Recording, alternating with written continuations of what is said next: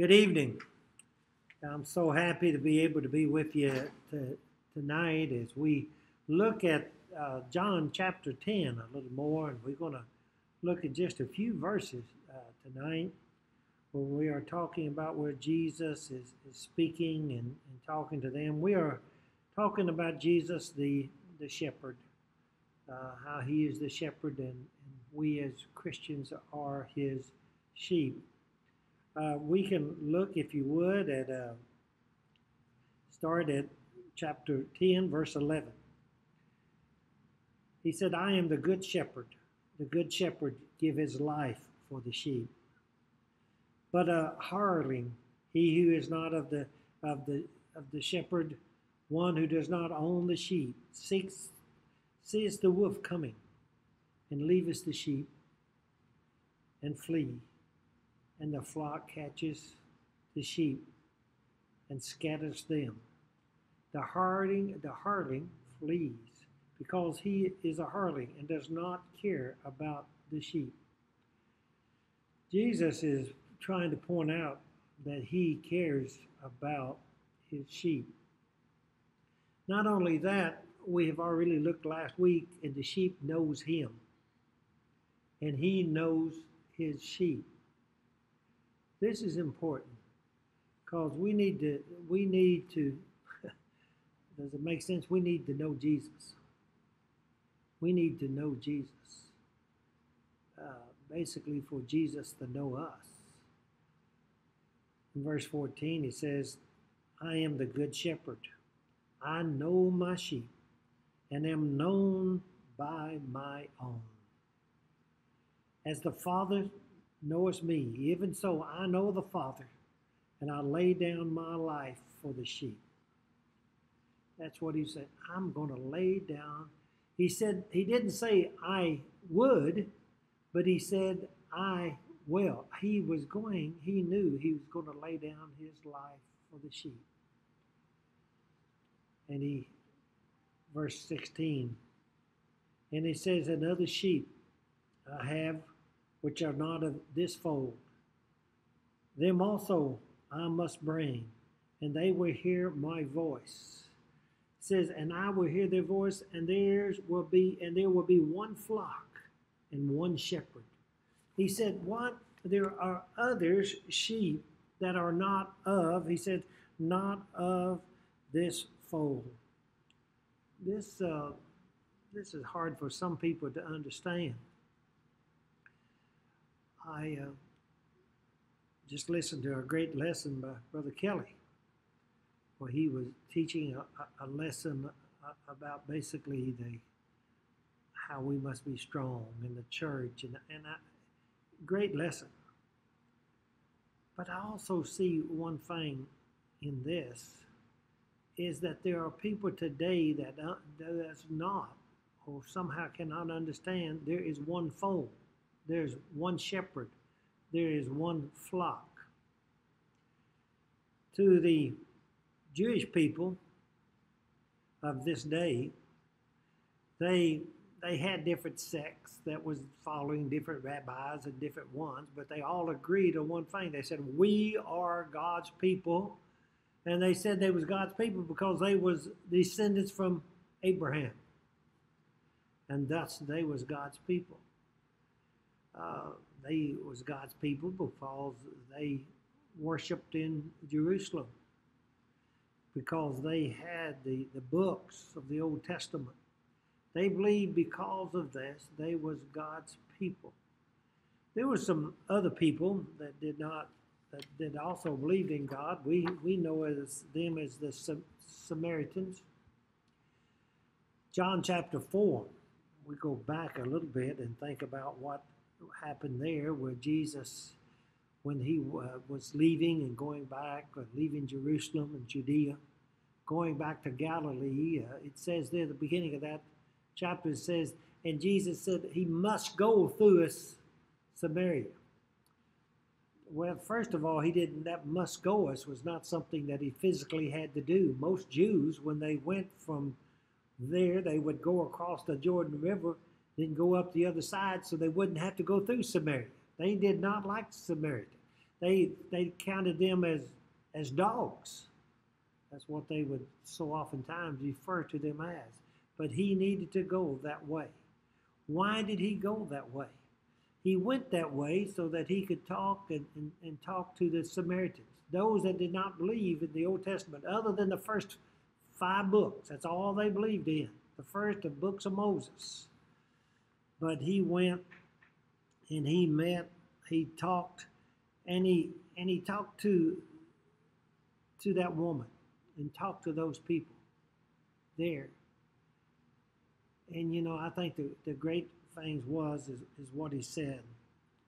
When he talked to them and said, Jesus answered said, if you know the gift of God and what it is that you ask for, you would say, give me the water, the living water.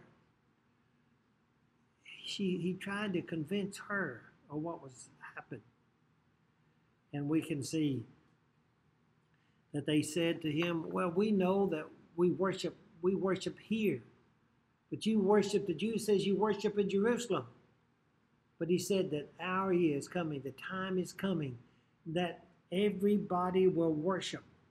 That all of us will worship basically in the same place. Jesus said, woman, verse 21, woman, believe me, the hour is coming when you was neither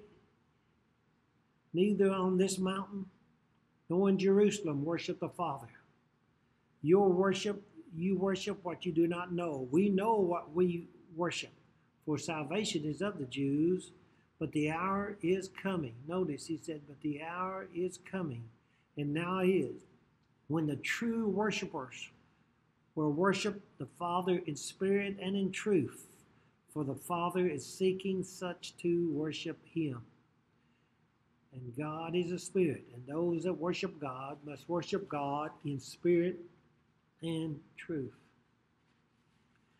There was many there in that Samaria that believed in Jesus.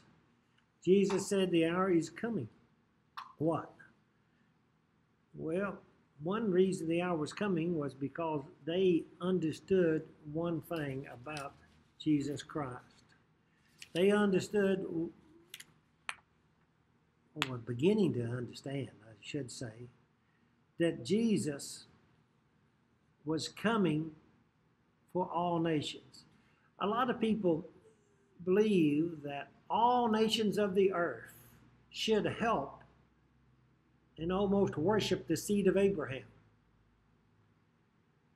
I know people that basically think anybody of Jews, we have to make sure we help them because they are God's people. Well, I'm going to tell you, I don't think the Jews are God's people. Some of you may stop listening right there. No, some people think that they are God's people. Well, I don't think the Jews are God's people anymore. I think they was given for a purpose to bring the world, or bring Christ to the world, the Savior. I don't believe a communist is God's people. Matter of fact, I believe that most of the world are not in the kingdom of God. But I do believe this. All the world, every creature, every nation, every person can be in the kingdom of God. And that's what is important. We can see that, I'd like to look at Matthew 21 and 43, where there Jesus talked to the Jews very proud, saying, hey, we are God's people. That's kind of funny. Some of them, the Samaritans, didn't even believe, some of them did not, the Sadducees did not even believe in angels or spirits, but they believed that they was God's people. They didn't even believe part of the scriptures. But because of their blood, they thought they was God's people. But Jesus said that, this Matthew 21:43, therefore I say to you, the kingdom of God will be taken from you and given to a nation bearing the fruit of it. What? The kingdom will be taken from the Jews and given to another. Now, Some have said, well, you mean the Jews are going to go to hell? No, no more than anybody else. Because the gospel was going to be preached in Jerusalem, beginning in Jerusalem, and then it was going to preach to all people. The gospel was going to be preached to them. Ephesians chapter 2, verse 11. In Ephesians chapter 2 and verse 11, where Paul is talking to the Gentiles. Because prejudice is not an American commodity. Sometimes we think it is. Prejudice has been in every continent, in every society. It was in the world of the day of the Roman Empire, the Greeks and everybody else. The Greeks thought they were smarter than anybody else. The Romans thought they was the best engineers in the world. Some countries thought they was the best warriors, the best archers, the best, and everything like that. And back and forth, you know, they believed that they was better. That's human nature. But we can see that the Greeks, the Gentiles, when they became Christian, they looked at the Jews and some didn't like them. My grandfather fought in a war where people was going to try to kill somebody because they was Jews.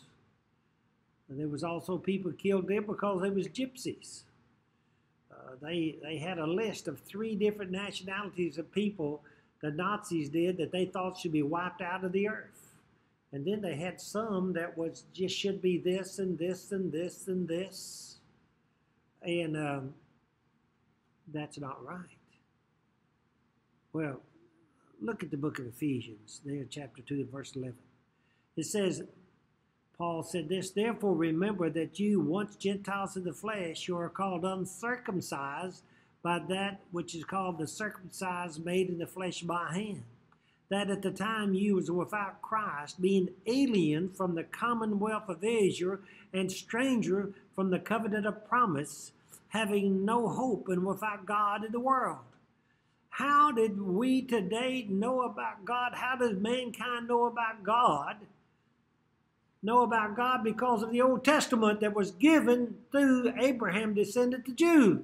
Amen. I'm thankful for that. We all should be.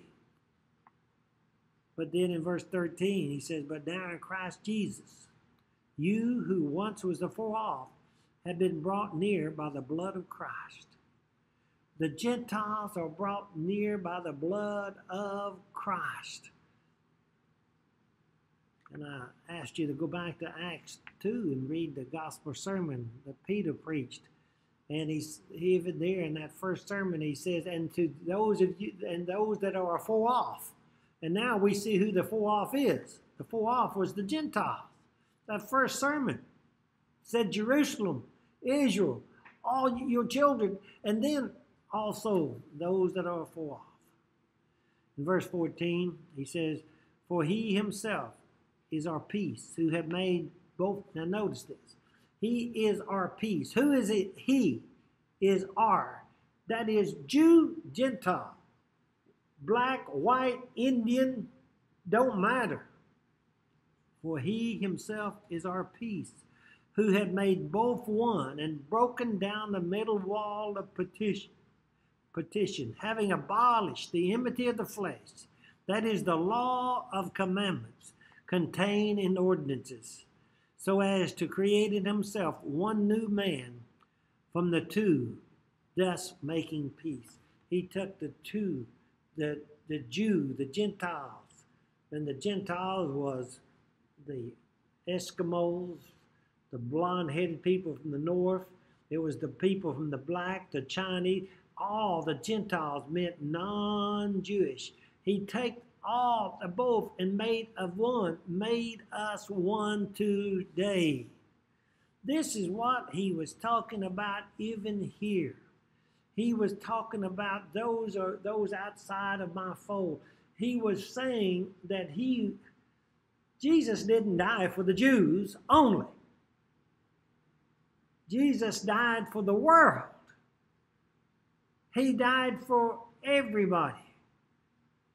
One old black gospel preacher that died just shortly before I became a Christian.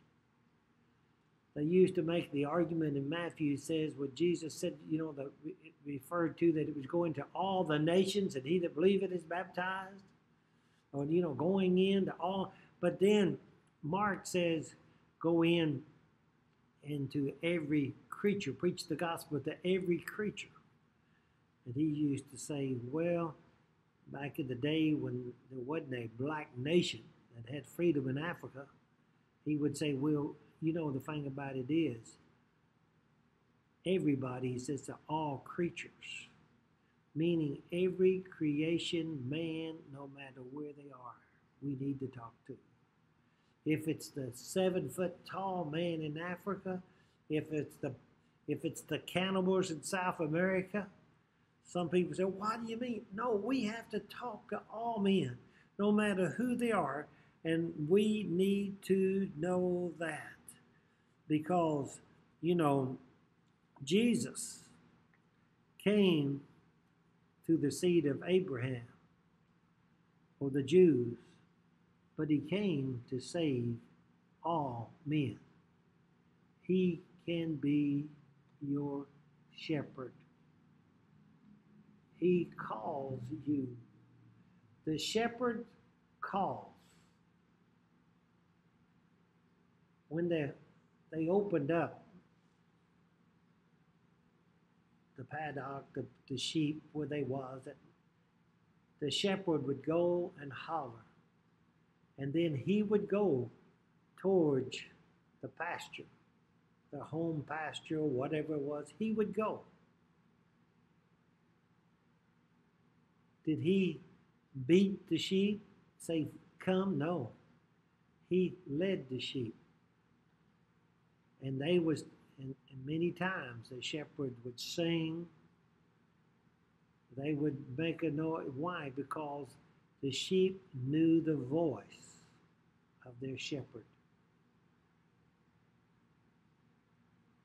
The sheep only got lost if they stopped paying attention to what? The voice of their shepherd. Brethren, friends, I pray that you and I can help one another. I pray that we can listen to the voice of the shepherd and we can follow him. Realize that he died for us. No matter who we are, of Jewish descent, African descent, Native American descent, Chinese, or whatever it is, we can all be one. If you want to see it and condensed and see this, I plead with you to read the book of Colossians. That's your homework. Read the book of Colossians, and you will see all that I said kind of in one book about the unity that we have in the body of Christ. God be with you till we meet.